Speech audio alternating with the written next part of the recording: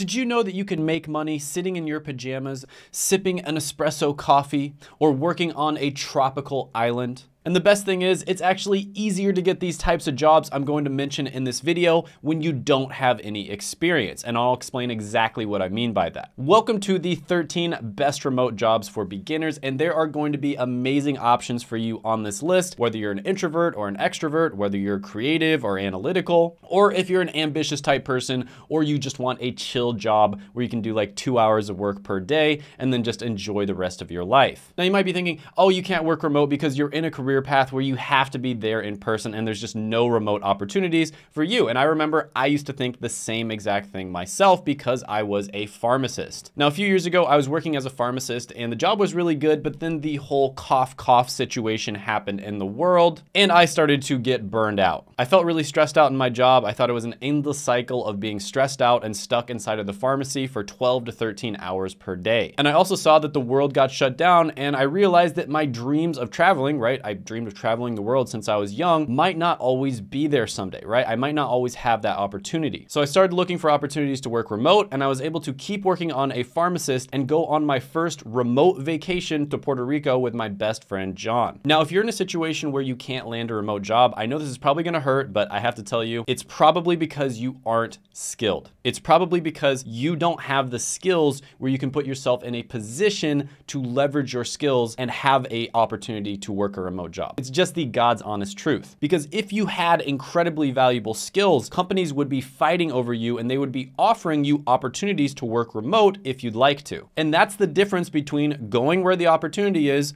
learning valuable skills, and just going where everybody else does and following the crowd. And honestly, like after that vacation, my life changed forever. I had a taste of the remote work lifestyle and there was no going back after that. I could never go back to like a normal job where I had to like work at an office or work at a clinic. And it wasn't even just the travel part, like having to go to a place and then being inside of a box for 12 to 13 hours a day. It was also the fact that it saved something like 2 to 3 hours a day of my time, right? So all that time that you get ready in the morning, you make sure you're properly shaved, you make sure you have really nice, new, clean clothes, you make sure that you pack your lunch for yourself. All that takes a ton of time in the morning. And then of course there's the traveling to work. You have to actually travel. That was an extra like 30 to 45 minutes. And then of course you have to show up 15 minutes early. And if you don't leave 15 minutes late, your boss might think that you're lazy. Parker, you're late, man. Always late. So that's an extra 30 minutes per day. And then on top of that, let's say you get like an hour-long lunch at work. Is it really a real lunch when you have to stay at work? You're not really able to do what you want to do? No, not really. But if you get that same lunch at home, you can do whatever you want. You can go do errands, you could do a home workout. There's so many things that you could do with that time. So that's basically like having an extra hour. So when you add everything together, that's an extra 2 to 3 hours per day. And I know a lot of people out there are commuting even more than 15 or 30 minutes to work. So if you have a long commute, it can be even more than that. But let's just say you have an extra 3 hours per day. Imagine saving 3 hours per day, which is like 15 hours a week and over 780 hours per year. Imagine what skills you could learn with an extra 780 hours a year. Imagine how much healthier you could get if you put that time into going to the gym and working out. Imagine how much clearer your mind would be if you meditated with that time. Imagine how many times that you could gently tap the like button on great YouTube videos like this one, or how much extra sleep you could get so that you felt better during the day. Yeah, this stuff actually makes like a huge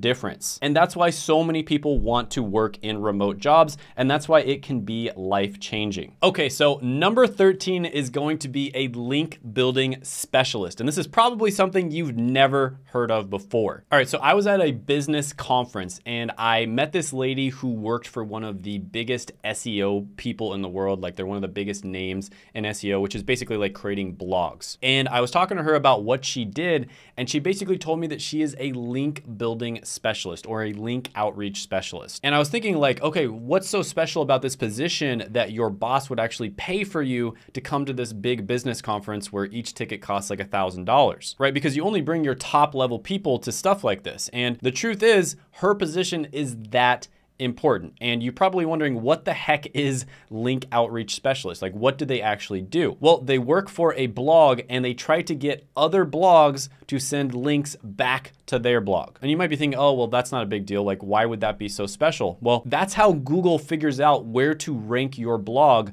on their search engine. So if you have a really good article, but you don't have other articles and other blogs that are linking back to that article, chances are it's not going to get on the first page. And so that is how important this position is. And the thing is it's not that easy to get other blogs to send links back to your blog because they also know how valuable it is. And the difference between being on like the first page of Google and being on the second page might be something like making $10,000 a month with a single blog post and making like $100 a month. Like there might be a 100x difference. Now, if you type in link building specialist on LinkedIn, there's 37,000 results. And if you type it in on Glassdoor, you're gonna see they make about $79,000 per year. Now, as you can imagine, there's not that many people out there that have this skill set because it's so niche and it's so new. But if you are somebody who is able to develop that skill set where you get really good at finding the contact people for these big blogs and then figuring out how to get them to send links back to your blog,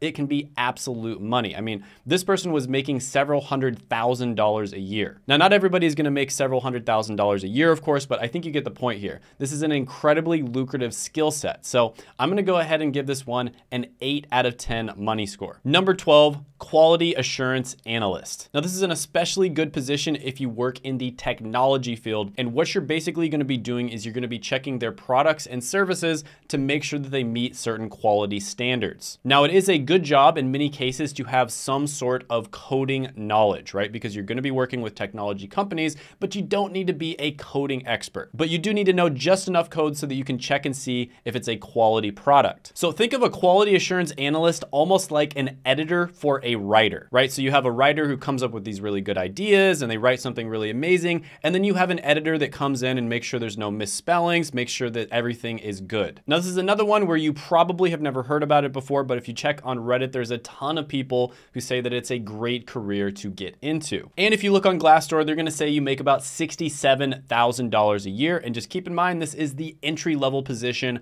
There are many other positions you can move into in quality assurance where you make a lot more money than that. So overall, I'm gonna give this one an 8 out of 10 money score. 11 is going to be online tutoring. So you probably can imagine what this one is all about. You're going to be coaching students over the internet on various different subjects. Now, this is one where you can get a full-time job as an online tutor. You can also do it as a freelancer, and you can also do it as a side hustle. So there's different side hustle apps out there, for instance, like VIP Kids, where you can do online tutoring. So the most common type of online tutoring is, of course, tutoring in the English language. That's what they do on VIP Kids, but there are many other options out there for you. So let's say that you're one of those weirdos that's good at math. That's a great opportunity for you to be a tutor. Let's say you just happen to be really good at organic chemistry, something that people complain about all the time. That's another great opportunity for you. Another example is, let's say you scored really well on a test that you took in the past. So maybe you scored well on the ACT or the SAT, or you took an entrance exam to your school. So maybe you take like an accounting test. In my case, I scored really well on this test called the PCAT, which is the Pharmacy College Admissions Test. And I've told this story in other videos, so I'm not gonna repeat it again, but I ended up making well over $100 per hour tutoring people on how they can also score well on this test. And I didn't do any marketing, any sales, anything like that. I literally just told a few people and they started coming to me. So if you pick the right niche when it comes to online tutoring, this can be fantastic. But with that being said, if you're just trying to get a job really quickly, this is not gonna be the best one on the list. So for that reason, I'm gonna give it a 5 out of 10 money score. Number 10 is going to be customer service representative. And I know what you're thinking, this is not a good job. And I agree, this is not a job that you want to do for the rest of your life. But with that being said, if you're somebody who is in a position right now where you need to get a job really quickly, this is a great option. You could very easily right now, just about anybody watching this video, especially if you live in a first world English speaking country, get a job as a customer service representative in 2 weeks. And on LinkedIn alone, there's 1.4 million job opportunities when you type in customer service. Now, this job does not have a lot of upside. You're gonna have to deal with Karens all day. It does teach you some pretty good communication skills, but let's be honest, you know, once you learn some of the basic communication skills, you're not gonna be learning all that much beyond that. Whereas there are a lot of jobs on this list where you're gonna be learning valuable skills that you can use in many different areas of your life. So for that reason, this is a good option if you need to get a job right now, but overall, I'm gonna give it a 5 out of 10 money score. Number 9 is digital marketing. And there's actually a ton of different entry-level jobs that you can get within the realm of digital marketing. So for instance, you could work in content marketing. That would be something like helping out a channel like this. You could work in SEO, which is basically where you figure out how to rank blogs on Google search engine. You could also work in pay-per-click, which is basically where you do ads on Google. You could also work as a copywriter, which is basically sales in the written form. So yeah, I've talked about this one extensively on this channel. This is a great option for people who just aren't sure what career path to go into, but they just want to try something out. Digital marketing gets a 10 out of 10 money score. Now there is one type of digital marketing that I didn't include in the last one because I think it's less valuable than some of the other ones on the list. And that's going to be the next one I talk about, which is social media management. So this is technically a type of digital marketing, but I also think it's one of the least valuable skills that you can learn. So basically this is where you're going to be the one who's actually uploading content on social media and engaging with the people who comment on it. So it does say on Glassdoor that you can make about $52,000 a year in this job, but overall, most types of social media management are very basic entry level. So I'm gonna give this one a 5 out of 10 money score. Next, we're gonna talk about web development. And this is a type of software development, but it's probably one of the least valuable skills within that realm. And this is exactly what it sounds like. So basically you are going to be writing code for websites. So this is probably the most saturated type of software development. It still can be really good, but the truth is it's one of the easiest types to learn. And so therefore there are a ton of people out there that get into this. But with that being said, it's still pretty good, and getting your foot in the door, learning how to code in general is just a good idea. So I'm gonna give this one an 8 out of 10 money score. Next is content writing. Now this is a very broad terminology. There's so many different types of content that you could write, but this is becoming more and more valuable as the creator economy is rising. So you've probably heard creators like Mr. Beast, for instance, who got offered $1 billion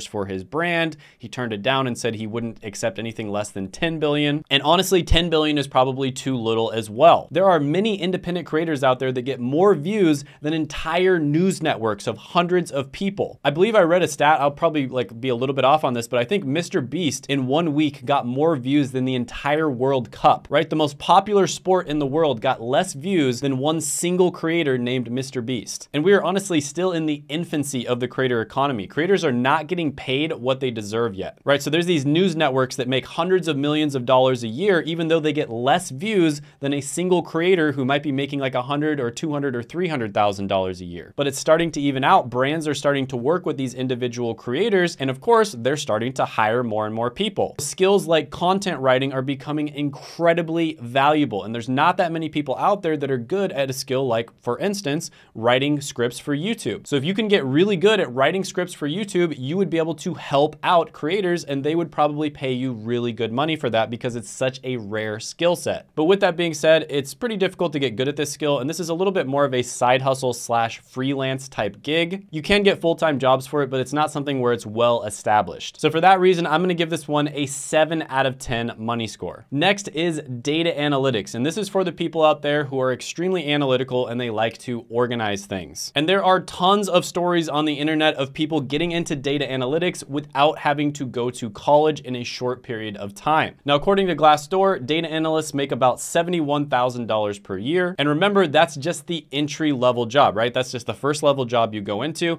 There are many jobs beyond that that make much more. So this is one of my favorite entry level careers to go into. I've talked about this in other videos, but I think the best way to get started with this is by taking the Google Data Analytics certificate. And with this one, I'm gonna give it a 9 out of 10 money score. Next, let's talk about one of the best jobs out there, which is software development. I've talked about this one all the time on this channel. A lot of the people who follow this channel are either software developers or people who are trying to get into software development. There are many different ways to get into this. You can get a computer science degree, you can get a software engineering degree. You can go to a boot camp. You can also try to self-study or get a certificate. But any way that you get into it, the job itself is phenomenal. If you look at the Financial Independence Retire Early subreddit, also known as FIRE, this is basically a bunch of people who are trying to retire by the time they're like 30 or 40. So many of them on there are people who are working in software development, and there is a reason for that. It's probably the best paying job that you can get, right? So on Glassdoor, even just the entry-level software developer job makes around $95,000 a year. And if you look at websites like levels.fyi, there's people reporting making 200, 300, 400,000, sometimes even $1 million a year working as software developers. So this one gets a 10 out of 10 money score. It's gonna be a little bit more difficult to break into than a lot of the other ones on this list, but if you can do it, it pays incredibly well. Next, we're gonna talk about transcription as well as data entry. Now, I will say transcription and data entry,